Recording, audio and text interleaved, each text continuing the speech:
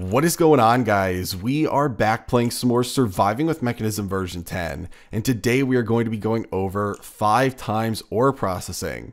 Now this is the highest tier of ore processing that you can get in Mekanism, and I gotta be honest right out the gate with you guys, this thing is a bit of a doozy to set up.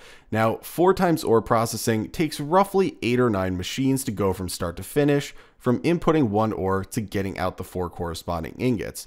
And quite honestly, that's relatively easy to set up for the amount of, power you're getting from it. It is very powerful to get 4 times ore multiplication that easily, but 5 times is really where you start to cross the line into being actually relatively difficult to set up. And an example of that is we are going to be doubling, if not tripling, the amount of machines needed to actually run this setup compared to the prior tier of 4 times, which of course is pretty crazy considering we're really only getting 1 additional ingot per ore that we put in.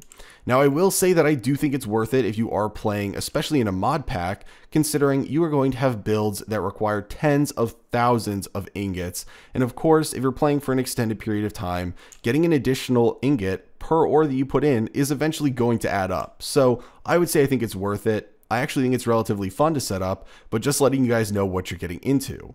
Now today we are going to cover all the information from start to finish, not just upgrading from the prior tier, simply because this is the final version and there's going to be tons of people that come to this video who do not have 4 times ore processing already set up, and I'm not about to send them to another video to find all that info. So for those of you who are just upgrading 4 times, no need to worry. We will start out with the new info on how to set up 5 times, and then we will continue on all the way through the final portion of it where you get your ingots out for those of you who do not know anything about the setup and are starting fresh.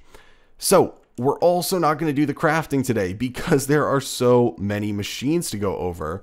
And if you look at my inventory right here, we have everything on us that we need. And I tried to kind of sort through it because some of these do not stack properly or set up properly, simply because we demolished the 4 times ore processing setup. So some of these actually have things already inside of them, which makes it a little bit weird to work with. But we're just going to go over today the different machines that you need to actually set this up in the way I am. And then we're going to jump into it because there is no way I'm crafting all this stuff on camera. So we're going to need 3 electric pumps, 3 quantum entangler 3 chemical infusers, a chemical oxidizer, a pressurized reaction chamber, a rotary condensator, a basic chemical tank, or whatever chemical tank you want. We're just going to be using it to vent out gas, 3 electrolytic separators, a chemical dissolution chamber, a chemical washer, a chemical crystallizer, and then the basic smelting factory, basic injection factory, basic purifying factory, basic crushing factory, and basic enriching factory.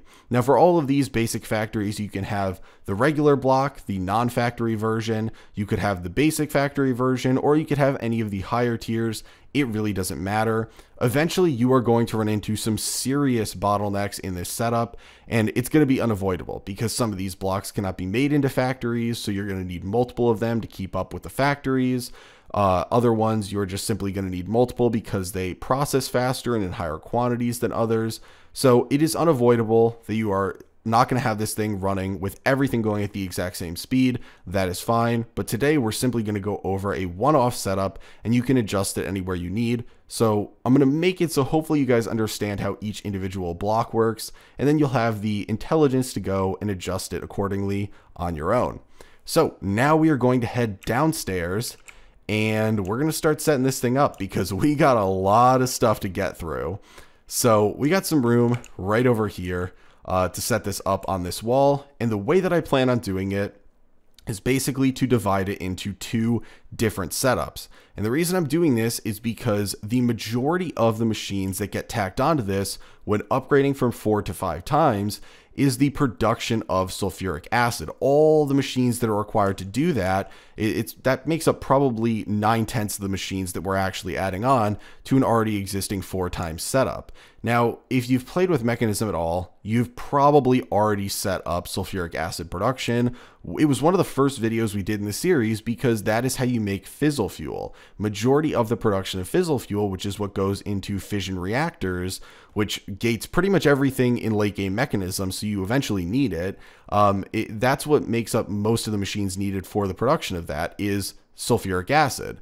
So we're going to be doing pretty much the exact same setup. So you guys have probably already seen this, but we're going to be doing that setup and then making the slurry, which is the beginning of the 5 times ore processing, in one section. And then we are going to be quantum entangloportering, if you want to call it that, the slurry over to a second section of machines where the rest of the ore processing takes place. Now, the reason we're doing this is because I'm trying to keep it as clean and as simple as possible with as little piping and all the mess of cables and all that. And so this is how we do it, because otherwise you're going to be having an even bigger mess trying to put these things all squished together and get everything done properly. So I did my best to simplify it for you guys. So hopefully it's all good to go. So the first thing that we are going to start out with, like I said, is the sulfuric acid production. And that begins with an electric pump and us getting out a bucket of water from in here. And I prepped a bunch because we need a ton of buckets of water. So we're going to start it, let's say, right over here. And we are going, I don't even have inventory room at this point. We'll put down the bucket of water right here. And we're going to put this back in so we can actually pick some of this stuff up. And we can put down the first electric pump right here. Now, this electric pump is going to be supplying water for an electrolytic separator, which I believe we already have one with some water in it, but we're actually going to be using this one. So we're going to be supplying water to an electrolytic separator, which is going to be right here. And we're actually going to be also supplying it to the pressurized reaction chamber, because if we go to sulfuric acid, the difficult part to get is sulfur trioxide. The water vapor is really easy to get. We're going to process that at the very end of this. But if we look at the recipe for the sulfur trioxide, the difficult part of this is going to be the sulfur dioxide. And to get this, we are going to need to use sulfur dust. And lo and behold, the recipe for this is going to require water and oxygen. And if you noticed, in one of the later recipes, we also required oxygen. So the way that we are going to handle this is by pulling the oxygen from the electrolytic separator down out here to 2 machines, and also utilizing the water from this electric pump to also go to 2 different machines. So we're going to pull this one right at the top right here, and the water is going to go into the electrolytic separator, and then it's also going to go into the pressurized reaction chamber if we are able to locate that in this whole mess of machines in here. Oh my gosh, here it is. Okay, so that's also going to go to the pressurized reaction chamber, which is going to go right here. So there we go, that's all good. Now the pressurized reaction chamber needs to go to the chemical oxidizer. So that's going to be put right above it, and thankfully as we slowly get some of these machines put down, we don't have to worry about having such a mess in here, but the chemical oxidizer is going to go directly above that. Now this is going to bring us to the stage in the recipe where we have sulfur dioxide. And if we look at the uses for this, we're only going to have the one, and that's to combine it in a chemical infuser with oxygen, which is what we were getting from the initial electrolytic separator. And the one thing that I want to note right here is that we are going to have the oxygen coming in the bottom of this because we need oxygen here. But you can see that if we have power on the back, we've pretty much used up all the sides on this thing except this right side. So you could make it more compact. And well, I guess there's one thing I'm forgetting. We need to put the basic chemical tank down right on the front of this thing because we need to get rid of, I believe it's hydrogen that it produces. It'll stop producing if you don't get rid of it. There's no option to dump it in here. So you need to pull that out the front. But now what I was saying is if we have power on the back, then we've used up all the faces on this thing except the right side. And so if we want to fully automate this, fully automate it completely, then we need to have this right side open so that we can either put the items in using some pipes, or I am going to use a QIO exporter and put it down on this side. And we're going to hook this up to our system later and have it pull the coal that we need to put in here directly from our QIO system, which as you can see has plenty of coal because it's being put in there directly from the digital miner, and that'll put it in here. Now in the prior version we set up of this, it did not have this. I was manually putting it in. It was a huge pain. Not doing that again. So we're moving everything over one to the right after the pressurized reaction chamber to make room for this, which makes it one block less compact, but it's going to make it a lot easier for me. So what we need to do then is bring the pressurized tubes over one more to bring the oxygen, and then over here is where we put one of the chemical infusers. And I believe none of these should have anything in them right now, so we should be good to put that down here. And then we're going to take another chemical infuser and put that down directly next to it, because the sulfur trioxide immediately goes into another one to make sulfuric acid. So there's going to be another one right here, and we need to use the pressurized tube right here to bring over the, what is it that we make in here? The sulfur dioxide. Oh, so many chemicals. The sulfur dioxide over to this chemical infuser too. So now what we need to do is set the inputs for the gases to be on the top and the bottom. I don't actually know if it matters, since technically the red, which is going to be the oxygen, I believe, should be on the bottom for these. I don't think it matters from what I recall, but if you want to set it up like that, you can. But so it is going to have now the input on the top and the bottom. One of the nice things that happened in the later versions of Mekanism, if you're confused as to why you can do this, earlier versions, you were not able to adjust a lot of the inputs for certain machines like this that you can see have very specific graphics for inputs and outputs on them, but now you can. So that's why it might look a little bit strange, but it works. So right here, this one will be all set to make the sulfur, oh my gosh, the sulfur trioxide. And then over here, this is the one that is going to be making the sulfuric acid. And so this is basically the final step in the production, except we need to input water vapor. And the way you make water vapor is using the rotary condensator. So we're going to put that down right over here. And then we need to pump water into this. But we also need to pump water into one other thing for this setup. And it's the reason I'm setting this up the way I am. And so the pump is going to go right here. We are going to get another bucket of water, which is, if I search it up, since I can't apparently see it, we'll put this down right here. It could go right under here if you were just trying to make sulfuric acid. But because we are combining part of the 5 times ore processing over here, those machines are going to go, actually we need to move this down one now that I'm thinking about it, because those machines are going to go right over here. So if I could, oh my gosh, thank God I didn't break those pipes if they had any nuclear waste in them, but I am absolutely butchering this. So we'll get right, we need to go down one more. So the water needs to be right here. There we go. Put the water right there. And then we're going to put the pump right here. And as I was saying, if I could actually do this correctly, the reason we're doing this is because we need to utilize the water from this for 2 different machines. The first one is the rotary condensator, which right now needs to be reversed. So now it's decondensating to make water into water vapor. And we need to make sure that it is outputting on the left side, which it is. So it'll go in here, and we need to make sure that this is accepting from the right side and accepting from the left side. So there we go.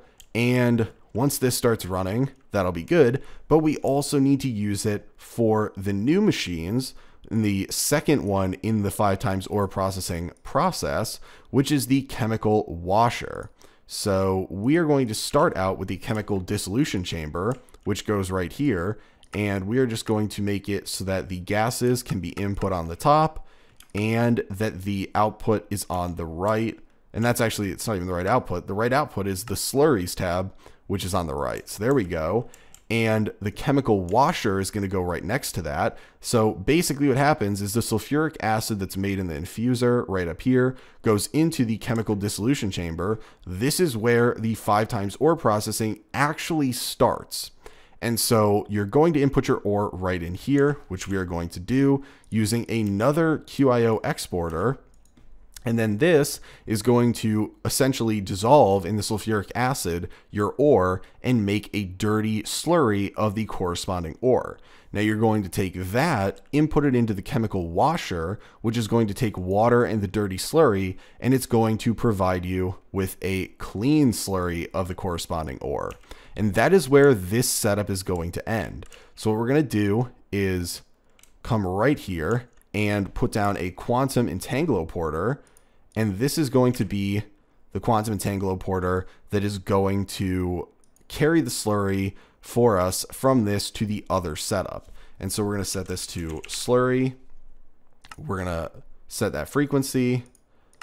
And we are going to make sure that we don't want gases in here, because we have the pipe down here, which is piping radioactive material. So we want to make sure that that's not a possibility. But we are going to come to the slurries tab and make it so that it is input right on the top there. So this will get the slurry in it. And I'm going to get back up here. That'll be all good to go. So we just need to actually power up these machines over here. And I think we'll end up using probably another quantum entangloporter to actually give these guys power. But let's get out our cable, run it through the back. And I believe that in setting up the QIO importers and exporters, that's the last set of stuff we need to do for this one. And I really need to take this thing off of being super fast. But here we go. We'll just line the back of all the machines that need it here. And oh, apparently it thinks that I wanted to put it up there. But place... oh, it's because there's a torch here. Right. So we'll place these down, and then we'll just run it along. Oh. If it'll let me, we can just put it right there and down here. And it's unavoidable that there will be some machines that don't actually need it. So there we go. I believe everything should be connected now. And we need to set this to dumping excess. And we should be good if we actually put down another quantum entangloporter that actually has power in it. So if we were to take this one, and now that I'm thinking about it, we probably need one extra. Do I have another one in here? I do. Okay, so we're going to put down one over here, and we can just throw this down and put it to power, set that, check the energy, put it on outputting, put it on ejecting, and there we go. You can see everything is running, and now all we need to do is grab a stack of coal out of here and come over here. And oh, that one is not the correct filter to put on this. So we'll set it to the correct frequency. We'll put the item stack of coal in there, save it. And now if we come over here and configure the side to make sure that this is input right here, you can see that it puts the coal right in there, and it's going to start processing. And then we need to make sure that it is set to output out the top. Make sure that this is set to input in the bottom. Is this probably isn't set to auto eject. There we go. Now this is set properly for this. Go to the side configs. It's outputting on the right, which means we should be getting our sulfur dioxide over here, which means we're getting sulfur trioxide. And then if we come to the gases, we want to output on the right, which means we'll have sulfur trioxide over here, which means we're getting sulfuric acid. We got the water vapor coming in. Side config this to set the output out the bottom. And right here, we have sulfuric acid in our chemical dissolution chamber. That is all good to go. And then over here, if we want to check to make sure that the output for slurries, yep, we got that set on the right. Over here, we have the input correctly. Was this on auto eject? Yes. So now the last thing we have to do is set the tags for this. And we'll set it to all ores in our system. There we go. And I don't actually believe I have any ores coming in, but that would, if we set it to the correct frequency, that would input any ore into here for it to start being processed. So that's great. Now, the only thing that we will have to do, since something apparently, oh, right here. So we found the backlog. We need to make sure that we set this hydrogen to dumping excess. There we go. Now it should continue producing more in a second once this kicks one up there. So there we go. And then we need to make sure on this one, once again, that we have the gases outputting out the front to get rid of the hydrogen, which will be venting eventually out of this chemical tank. So now everything is completely done over here. We will eventually have our clean slurry, which will come out right over here in the chemical washer, and we can move on to the portion of the setup over here, which is the easier portion. Everyone can take a breath. We're on the easier part now, so thank goodness for that. So the first thing we're going to start out over here with is a quantum entangloporter, and we're going to put that down right here, and this is going to be set to our power, and I believe this is the one, yes, that has brine in it. And so we are going to then take out our two electrolytic separators, one which has brine and one which has water. And the brine one is going to go on the top of this. So it's going to go right here. And then we're going to put the water one down right over here. But first, we're going to put a pump down below it. So we're just going to break our way down there. And I need to set this to normal speed so that we don't break through everything. And now we need another bucket of water. So we'll grab that out. Put that down right there. We'll put down our cable there so we can put down our pump in the proper orientation. And there we go. And we're going to put down an electrolytic separator right on top of that. Now this one is going to be taking water and it's going to be making oxygen and hydrogen. The hydrogen is going to be dumping excess, but we are still going to, I believe, use that. So we need a chemical infuser, which should be this one right here. That's going to get put down here, and this takes hydrogen and chlorine. The chlorine, which comes from this separator over here, which should have the gases set to being output 2 to the right. And this one is going to be dumping the sodium. And this chlorine is going to be coming over into the chemical infuser here. And then the electrolytic separator down here is going to be set to output the gas on the left, which is the hydrogen, to the top, and the output on the right, which is the oxygen, that is going to be outputting to the right, to the machine that's over there. And the last thing we want to check is to make sure that this is receiving fluid from the bottom, because it needs to get the brine from this quantum entangloporter, which we also want to make sure is able to output the fluid properly too. So there we go. Everything should be good to go there. And that is how we are going to get our hydrogen chloride, which is needed for the basic injecting factory, which is the start of the 4 times ore processing. So we're putting this down right here. This is going to have the hydrogen chloride coming in from the, where is it? Coming in from the left side. And we're going to put down then the basic, where is it? The basic purifying factory directly below that. So the reason I'm putting these down first is because these are what you're going to get from all these different machines over here. This is where they're used. And this is where we also orient ourselves, because we now have the other machine that was required in the 5 times ore processing upgrade, which is the chemical crystallizer. So this is actually going to be the start of the process. And so we're going to put it down right on top of the basic injecting factory. And this one is going to have a quantum entangloporter attached to it right over here. And this is going to be set on the slurry frequency, with slurries being output to the left with auto eject on. And this one will be accepting slurries from the right, and then it's going to be outputting items out the bottom with auto eject on. And so what this is going to do is the clean slurry will come in here. This will be powered. It turns it into a crystal. And this is where the 5 times happens and moves to the beginning of where the 4 times was. So once you have this set up and tacked it onto our already existing 4 times setup we've gone over in this series, you are good to go. Everything should be running perfectly fine. But now we're going to be covering the remainder of the setup, which is going to be simply putting on the basic crushing factory, enriching factory, and smelting. And I believe it's in that order if we want to take a quick look at it. So if we look at the gold ore, if we look at the uses, we go to the dirty slurry, the clean slurry, the crystallizer, purification chamber, crusher, enricher, smelter. So there we go. So the crusher will be there.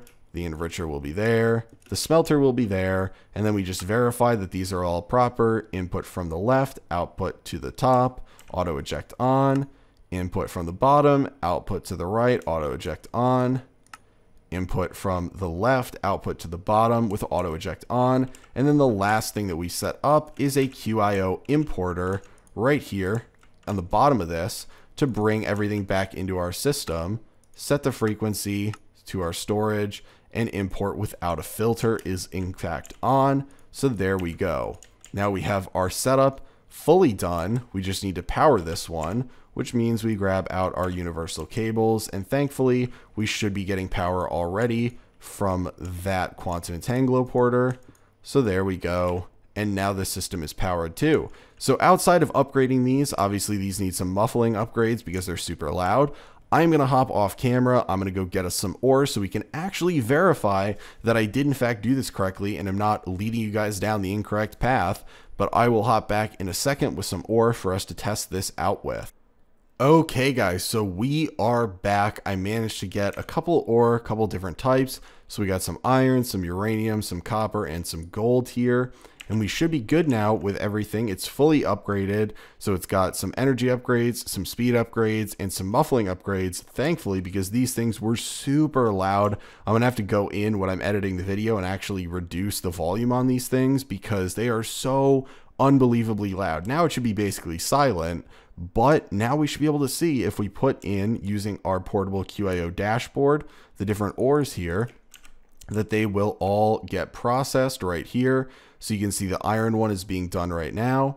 Then we have the copper, which is being done. And over here, we are processing the different slurries. And then over here, it's processing them here. So you can see already where I was telling you guys that you will run into a bottleneck. And this one really isn't too concerning to me, honestly. But you can see here that the chemical crystallizer really takes its sweet time, even when it is upgraded with full speed upgrades. And so it's pretty slow. Now, this tends to happen at the actual ore multiplication step. And so I've always said that, but this is that step. And you can see here, because it uses 200 millibuckets when each ore produces 1,000. So this is essentially going to take like 5 times as long as pretty much all the other steps that have come before it, since it needs to process it 5 times as much. So chances are, if you want to kind of reduce the weight in the bottleneck in this setup, the chemical crystallizer is going to be where you should probably start. But as you can see, everything is functioning perfectly. All the stuff is making its way into the ingot form over here. And the sulfuric acid production is working very well over here. It's actually pretty much backed up, and we have our coal automatically being pulled into our pressurized reaction chamber over here. So everything now is automated. I don't have to touch anything. I set up my digital miner, I let it run, and I will get 5 times ore from it for the duration of me playing through this. I don't really call it a mod pack, but through this series. And for you guys, it would be through the duration of your mod pack, which is awesome. I definitely think it's worth doing. I think it's super fun to set up. There's a ton of machines. There's a ton of chemistry that goes on here on the left side, at least, which I love. Even my fiance, who is getting her PhD in chemistry, thought it was pretty funny when she overheard me recording the first video on this, that I was talking about, you know, the sulfur dioxide into sulfur trioxide into sulfuric acid, all that stuff. She thought it was hysterical. She had no idea why I would be talking about that stuff, but I thought it was funny too. So I definitely enjoy setting this stuff up. Hopefully you guys did too and didn't actually find it to be too much of a pain. But that is going to be it for today, guys. I know it's a little bit of a longer episode, but we had a ton of stuff to cover, so hopefully you enjoyed it. Best of luck spending all the new found ingots that you will have, and I will talk to you guys later.